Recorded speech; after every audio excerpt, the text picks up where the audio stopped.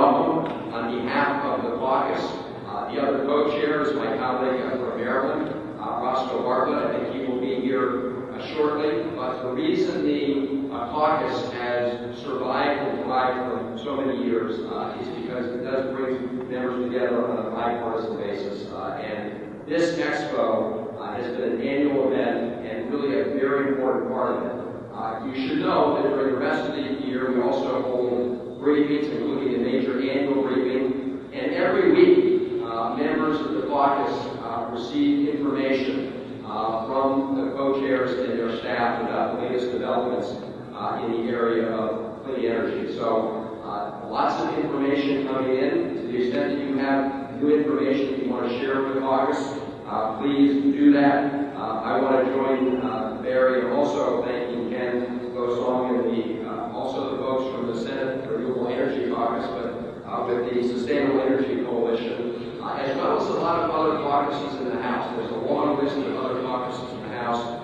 that are very interested in energy efficiency and clean energy, and they've come together with us to organize this expo this year. So I do want to thank them. I also want to thank the members of the executive branch. We have some senior members of the executive branch who are in some of the rooms nearby providing briefings. So I'm grateful to them for their help. Those are taking place in the Veterans Affairs Committee room in room 340 of this building.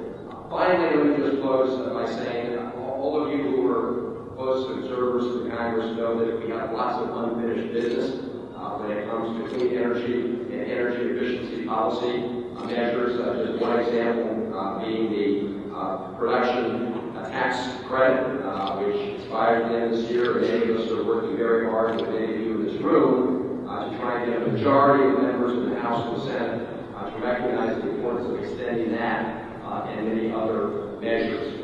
But even though it sometimes seems that the work is going slowly here when it comes to some of these important issues, I am very sort of gratified that if you look at the longer expanse of time over the last couple of decades, we have made incredible progress in this country on energy efficiency, on renewable energy, and that's really a tribute to all of you who are working every day to try and advance policies at the state and local level, but for all of you especially who are out there putting American ingenuity to work through innovation and new products that can help our country. So I salute all of you. Thank you for being here. And I see that my colleague and friend from the state of Maryland, Roscoe Bartlett, is joining us. So let me turn it over to him. Roscoe?